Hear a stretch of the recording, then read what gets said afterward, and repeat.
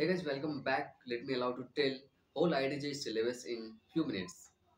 Just start with physics, vectors and basic mathematics, Newton's laws of motion, circular motion, work energy power, center of mass, rotational motion, fluid mechanics and elasticity, SHM, waves and sounds, thermodynamics and heat.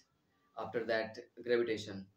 Part 2, electrostatic, capacitors, current electricity, magnetics and classical magnetism, EMI and AC, modern physics and optics, electromagnetic waves and communication system, physical chemistry, mole concept, atomic structure, gaseous state, redox reaction, chemical equilibrium, ionic equilibrium, thermodynamics and thermochemistry, solid state, liquid solution, electrochemistry, chemical kinetics, surface chemistry and nuclear chemistry, inorganic chemistry, periodic table, chemical bonding, hydrogen and S block, P block, coordination compounds, metallurgy, and environmental chemistry, organic chemistry, nomenclature, general organic chemistry, isomerism and optical isomers, electrophilic aromatic substitution, alkyl and aryl halide, carboxylic acid, amine, alcohols, phenols and ethers, polymers, biomolecules,